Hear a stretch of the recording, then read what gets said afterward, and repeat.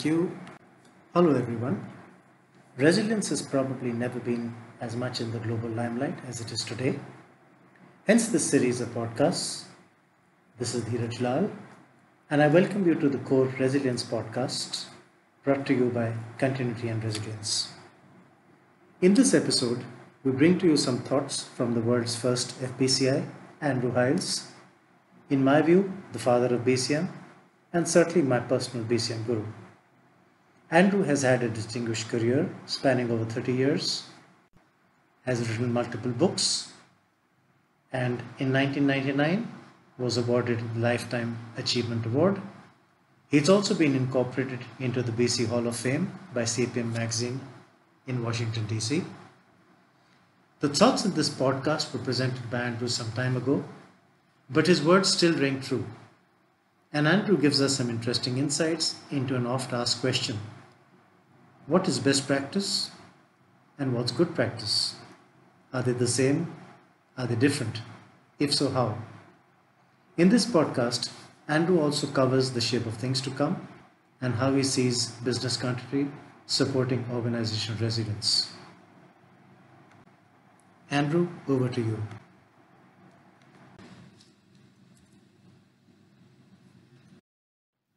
The tide has changed. We're now in a situation where BC is accepted increasingly as mainstream, except perhaps in some of the larger family-run companies and so on. But in the private sector companies generally, the tide has turned. We've seen these events like this grow and prosper. We've seen training increase from a number of sources, from CORE, from my company through IR here, from other institutions, other sources of training. And we've seen the training improve and a greater awareness and understanding of what business continuity is all about. So that's the encouraging part of it all. So we're going to be striving for best practice, aren't we? If we look back, though, best practice doesn't stand still.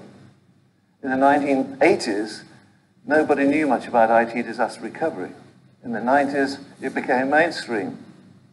The birth of enterprise risk management, which we heard about at the forum here. But enterprise risk management was talked about, but not done a lot. In the 2000s, governance and compliance requirements led the increase in business-oriented activity. We first started the Business Continuity User Group, survived the first International Business Continuity User Group, which I founded in 1996, 97, something like that. But that was strange. It was an odd thing to do. Yeah. In the 2000s, it became commonplace. And in the 2010s, we're talking about resilience. And it was interesting to hear the forum presentation here about all aspects of risk now are being addressed. And the debate is not so much about what you address and what you don't address, but about whose responsibility it is to address them. Yeah. But what worked for mainframes in 1990 doesn't exactly work in a virtualized world today, where we have cloud computing, the growth of bring your own device, the Internet of Things botnet, and so on. Cyber attacks on a large level, mobile computing, location-related applications, and so on. So things don't stand still. Best practice doesn't stand still. We move on. Best practice. Says who? Who says it's best practice? What's best practice for you may not be best practice for me. What's best practice for me may not be best practice for you. So who decides what's best practice? It's certainly not really the standards and guidelines that are produced, because standards and guidelines are produced largely by committees, and you know the description of a camel, it's a horse designed by committee. Yeah? So standards and guidelines tend to be the lowest common denominator that all of the members of the committee which established the standards are prepared to accept. They're good practice. I'm not denying that they're good practice, but are they best practice?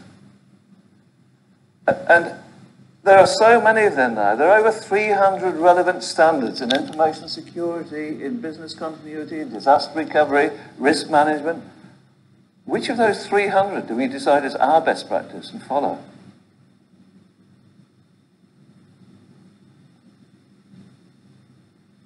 Between 1995 and 2001, there was a handful of best practices or guidelines or requirements for disaster recovery and business continuity. And most of those were not explicit. There were guidance documents, there were implied requirements in law and legislation and in governance requirements, etc. But there was nothing really apart towards the end of that period from 1997, NFPA 1600 in the US, which was not a standard you can get certified to, or people did get certified to. It wasn't done. And it was mainly about emergency management. By emergency management, when you talk about emergency management in the US, you mean wide area disaster. Yeah. So even that, although it talked about continuity in different words, didn't really address continuity aspects. Between 2002 and 2004, that is after 9/11, we saw a whole bunch of stuff come into play. We saw governance reports following from the financial scandals of Enron, Parmalat, and so on. We saw the increasing requirement for risk assessment by business, not necessarily just for BC, but risk assessment for governance. We saw the growth of the IT standards for control objectives for information technology requiring governance of IT, which included continuity aspects. We saw the growth of IT infrastructure library, which required continuity arrangements in place for information technology. Then, what's happened since then, since 2004? Well, we have another bunch of standards. And most of these things you see here are not just guidelines, they're standards.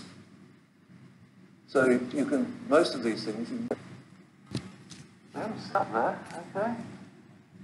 Well, I guess where you're going, Andrew, is lots of new standards and possibly the convergence.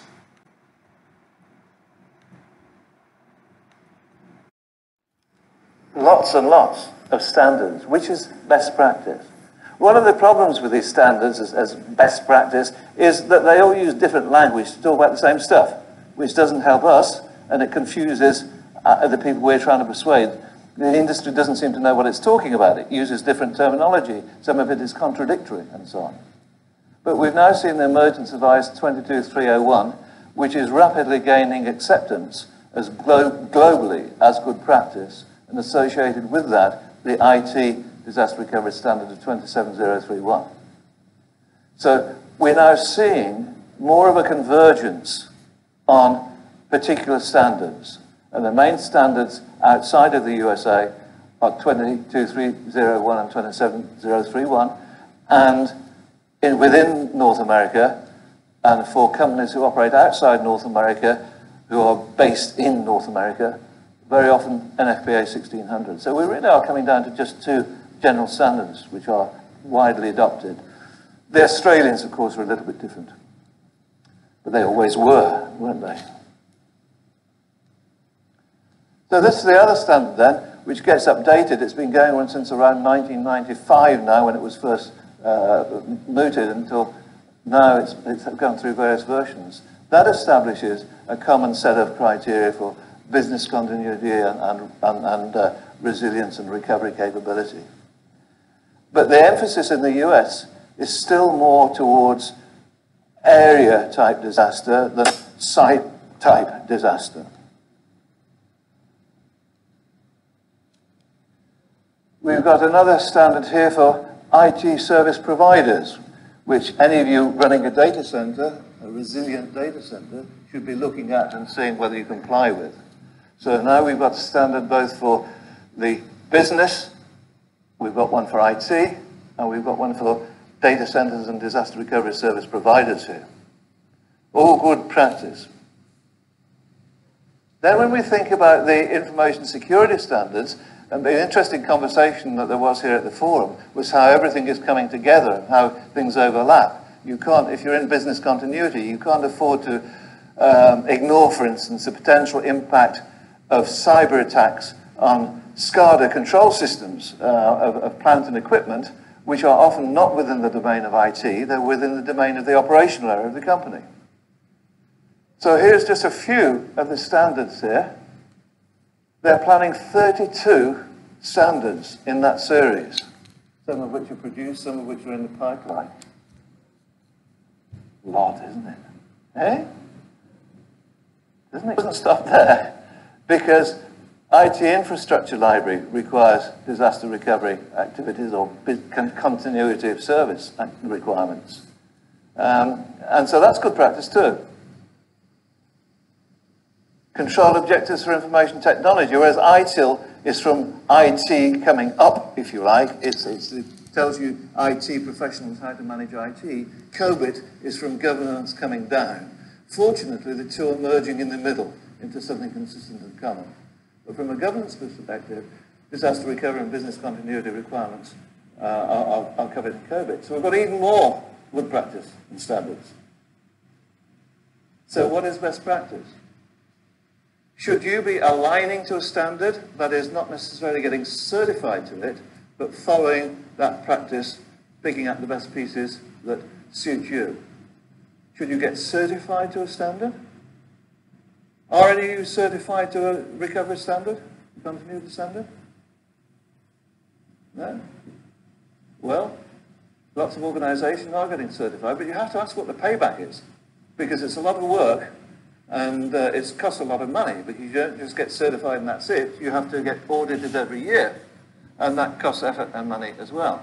So what's the payback for it? Now, if you happen to be a disaster recovery service provider, you've got a marketing payback for it. But for many organisations, there is not an obvious payback for that certification. And in constantly searching for the best practice, maybe we fail to implement good practice. And good practice does not necessarily rely on any particular standard.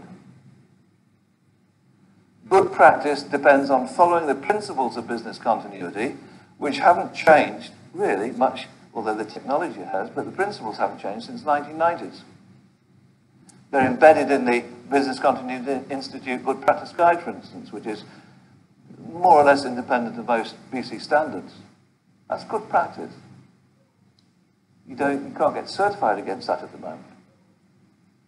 Best practice is not just having a business continuity plan. Best practice is implementing a business continuity management system, just as you have quality of management systems and so on. It's a systematic approach of which business continuity planning is just a part. Business continuity, with all the rest of the risk management disciplines that our colleagues here were talking about, best practice is having a coherent, holistic approach to risk, a significant part of which, but not necessarily the most important or even the only part, is business continuity planning. What is happening is that increasingly we're going to see cyber threats. And the link between a physical destruction of equipment and cyber destruction of equipment is really nothing. We still lost the equipment. So the linkage between security, especially information security and cyber security, and business continuity is going to grow and be more and more important. The linkage between enterprise risk management and security is going to be more and more important. The complexity that we deal with is going to increase and increase and increase. There's going to be all sorts of challenges arising from things like the Internet of Things and big data, version changes in software over which we have no control, software defects from major suppliers whose priority is not the same as ours. We're going to see challenges that we can't even imagine. So good practice in business continuity management is planning for the results, the consequences, the impacts of events. We can't possibly imagine what all those events are. good practice. The principles will remain the same as they were in the 1990s. The technology backdrop against which they operate will be completely different, and we can't even imagine it. Thank you very much. Thanks very much, Andrew. That was extremely insightful. Always a pleasure to hear you. As you correctly said, the principles of business continuity have not really changed. Good practices continue to be good practices. Best practices is the application of those good practices to get the best out of your BCM system. Even though you gave this talk quite some time ago, a lot of it rings true right even now.